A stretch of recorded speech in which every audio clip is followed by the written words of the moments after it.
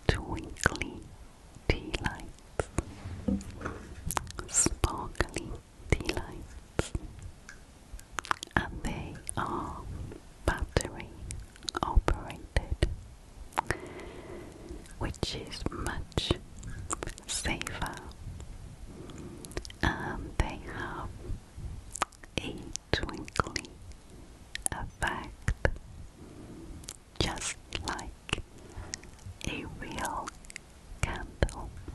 And the other side of the house matches the other side with more coloured jelly sweets for decoration, and yet another round glass window. Well, I think you will agree that this is a very cute gingerbread house, and I have found some more ornaments to go on the board alongside the house. The first one is a toy soldier. I do like traditional, old-fashioned ornaments, and this lovely little soldier is wearing red trousers. He's got a blue tunic and white gloves and a black hat, and I think he will look very nice beside the door on my gingerbread house. Yes, lovely. Next, I've got this lovely rustic wooden heart. It's 3 heart shapes glued together. 1, 2, 3. The backing is wood. And then we've got this little heart made of well, I'm not sure what material. It feels a bit like felt. And then the small heart is covered in tartan material, and then a little wooden button in the middle. And it is hung on the tree with some twine with a little wooden bauble on it. But I think this will also look nice beside my gingerbread house.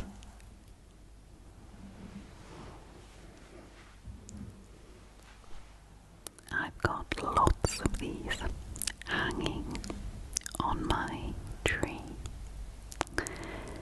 They are plastic candy canes, and the thread to hang it on the tree is this invisible thread. I think I'm going to put this beside my gingerbread house as well. Now, what do you think of my gingerbread house? I think it is really